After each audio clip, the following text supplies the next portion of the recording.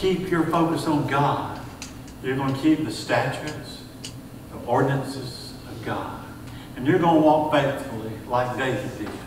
Now, David had some terrible things happen in his life, but he repented.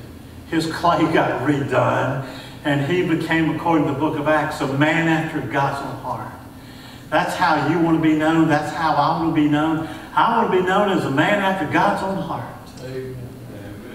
That's where all of you need to be. Man, woman, young person, you want to be an individual after God's own heart. It goes on to say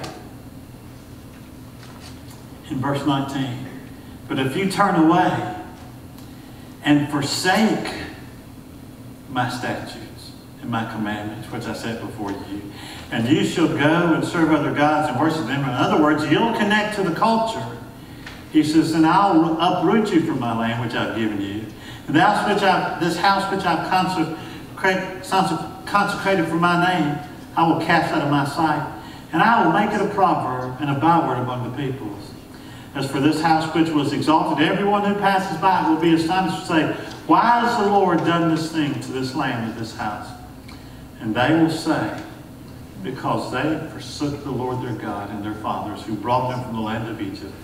And they adopted other gods and worshipped them and served them. And therefore he has brought all this adversity on them.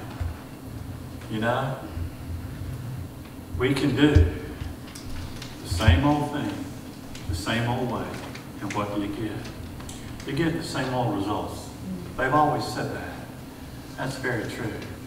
So if you want to hold on to a little wickedness, you don't want to walk in humility, and you just want to seek his face when you're at church, guess what? We'll become the people that God will root out from this land. He'll take away this house. He'll take his eyes, his ears, and his heart from it, and he'll forsake it. So I want to know, do you want to be the people who finish well?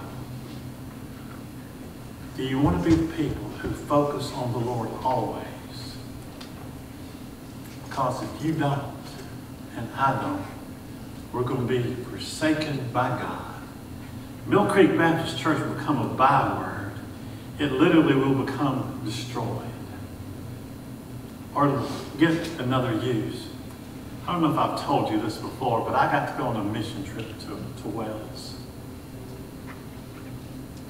Out of Wales came a great, great revival that even touched America.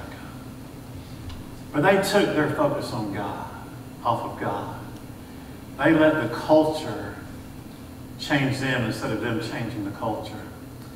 And so when we were touring some of the city, we went into this old church. Now this old church had a pulpit like this one, and then you took stairs and went up to a higher one. The announcements were made here, Jim. And then in the higher pulpit is where the Word of God was preached. From the pulpit, when we went in this old church, it had been turned into a store. From that podium where the message was preached from, there was a banner of Merlin the magician hanging from it. See, that church had become a byword. God had taken his hand off of it. What would God do with this church if we don't finish well and keep our focus on him? He'll forsake this church and we'll be uprooted. Don't know where we'll wind up, but we will be uprooted if we don't keep God first in everything, finish well and stay focused, or we'll be forsaken.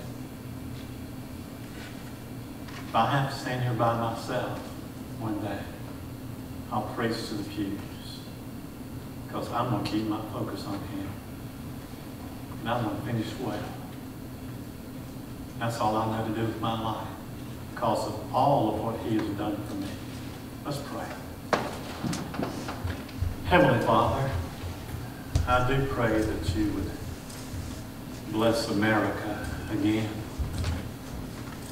I do ask that we recognize that the cross of Calvary, that old rugged cross, is our statue of liberty.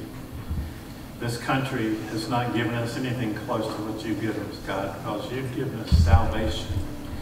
We thank you for that. So may we be crazy and freakish about the depth of your love for us by finishing well, keeping our focus on you so we don't become the forsaken God. We need you so much to fill our minds with thoughts of God, fill our hearts with the things of God, and take our feet that we can carry the message of God. God, we need you desperately. Change all of us with this message, Lord, so that we finish well and our focus is on you.